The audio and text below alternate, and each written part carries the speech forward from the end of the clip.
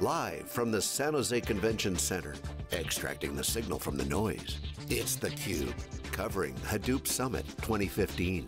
Brought to you by headline sponsor Hortonworks, and by EMC, Pivotal, IBM, Pentaho, Teradata, SyncSort, and by Attunity. Now your hosts, John Furrier and George Gilbert. Hey, welcome back everybody. I'm Jeff Frick. You're watching theCUBE. We're at day 3 of Hadoop Summit 2015 in San Jose, California. We've been going 3 days of wall-to-wall coverage. We're getting towards the end of the show, but we still got a few great interviews lined up for you. Joined in this segment by co-host George Gilbert, our new analyst from Wikibon, who we're excited to have on. And for this segment, Joe Goldberg, Solutions Marketing from BMC. Welcome, Joe.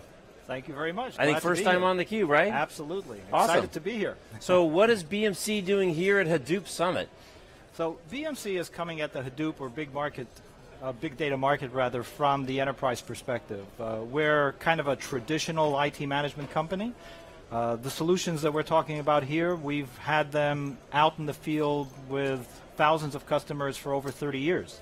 And we've added support for Hadoop. And really what we feel we bring to this market is the ability to accelerate the delivery of big data applications and to be able to deliver them in a more robust, operationally ready state than they are today. So that's what we do. And what's kind of the secret sauce to do that? Okay. Why does that experience of 30 years be an advantage as opposed to a disadvantage of some of these kind of new technologies? So I would say the typical technology adoption curve is that you kind of begin with a set of functionality that you kind of start with and you mature it over time. By coming at it from the other perspective, by adding that technology or support for that technology to a very robust and mature set of capabilities that we already have, we feel we're providing just a tremendous value. Really, what we're doing today, and for context, when we talk to people, we tell them we're an Uzi replacement. That's kind of a technical discussion, but it kind of sets the context that tells them that we're talking about managing workflows. Now, just like in the traditional technology space, when it comes to big data in the Hadoop market, a good chunk of that work that's being done has to be done in batch and has to be managed that way. And the tools that are available in the existing environment with the ecosystem, I would say are relatively limited. And people have to do a lot of heavy lifting to get that integrated with the rest of their technology stack. And so that's what we do. We make it easier for them to do that. And when they've finished building their applications, which are now being delivered 10, 20, 30% faster than they would otherwise, when they get into an operational state, they run more reliably, they provide more governance, they provide enterprise capabilities that come for free while they're being able to actually build those applications more quickly. So it's kind of a real win-win for the developers as well as for the organization. You're touching on a theme that we keep hearing, which is, actually from our last guest on IBM, where Apache is incubating so much innovation, that we're pushing 24 projects that soon may be in a Hadoop distribution. Right. And as you're telling us, so we can take an application that might require a couple of these different projects. Or a pipeline that might require a couple different projects, and you turn that into a batch workflow that you'll control. Yes. So tell us, obviously you've been in business in decades, so how has the control capability hardened and matured relative to Uzi, if that's a good example, and then how do those applications inherit that sort of enterprise hardening that they wouldn't have? So from our perspective, and really Control-M architecture, by the way, I'm not sure I mentioned our solution before that, but it is called Control-M, BMC Control-M. It's matured exactly along very similar lines in the traditional space. We started way back on the mainframe. When distributed systems came along, we added that support. When the ERPs came along, we added that support. So I would say that the analog between the sort of traditional evolution of technology and what's happening in Hadoop is very similar, but what's happening in the Hadoop or big data market is just in an incredibly compressed time frame. So as we have learned from that experience of having to add a very broad cross-section of technology, supporting a lot of complexity, being able to deliver that capability not only to technology users within IT ops, but also enabling business users who've had an interest and have had some kind of interaction with, or a need for that interaction with their traditional workloads, we're seeing exactly the same kind of patterns. But now, instead of playing out over 10, 20, 30 years, it's happening out, playing out over 10, 20, 30 months. And so we're seeing that with the fact that you do, as you say, have Pig and Hive and Scoop, and now we're adding Spark. By the way, we're adding support to our solution for Spark within the next month. We've added actually a development toolkit that allows us to literally, with minimal effort, and it's customer facing, to allow customers to add that same measure of support for any technology that they have, as long as it has an application interface. So if a customer now decides that in addition to what they have within the core Hadoop distribution, they want to add Flume or Kafka or Avro or any of the hundreds of names and acronyms that you can throw out, we have that core platform with very rich functionality that already provides that support. So now, instead of having to do all that integration on their own, they literally pull from a palette and drag and drop a workflow in seconds instead of having to build all of that on their own.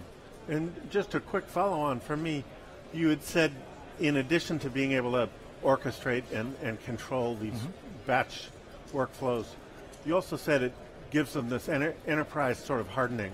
What specifically do you mean by that? Well, there are a number of features that have become more important for organizations over time. So auditing, for example, and all of the what could in some industries is onerous governance that comes into play.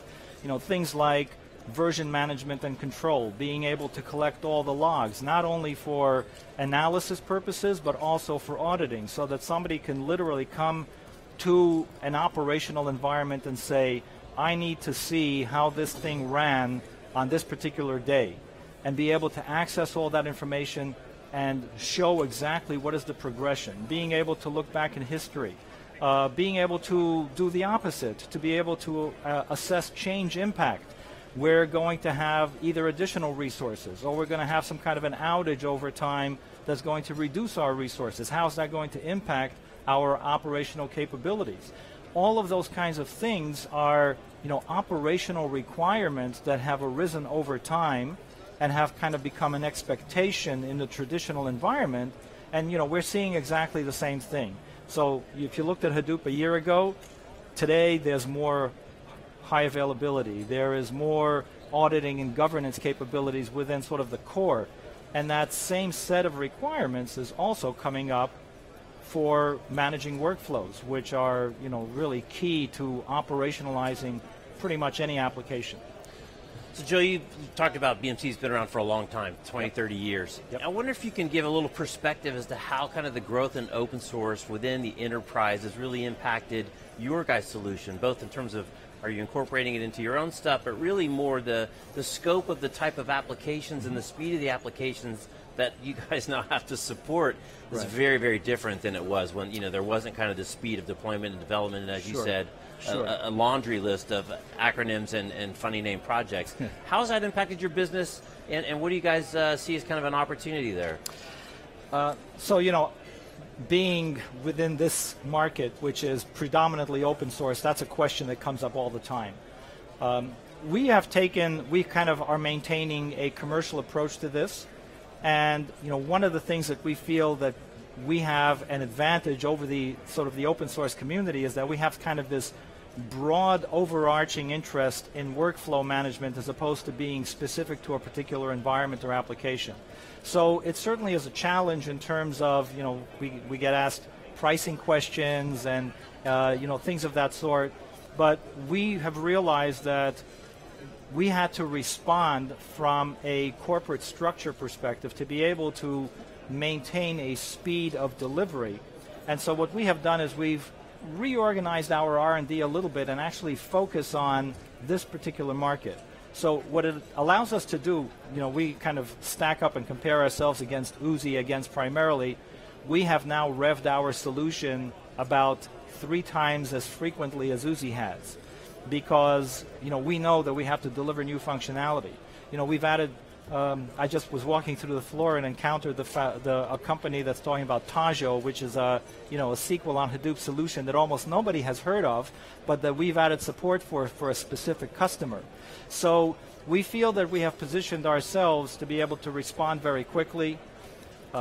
Additionally, this component that I mentioned earlier, that this toolkit, which we call Application Integrator, actually has a community associated with it. So it's available to anyone who wishes to participate, and what that allows them to do is both to take from that community as well as to contribute new integrations of what we call job types to that community.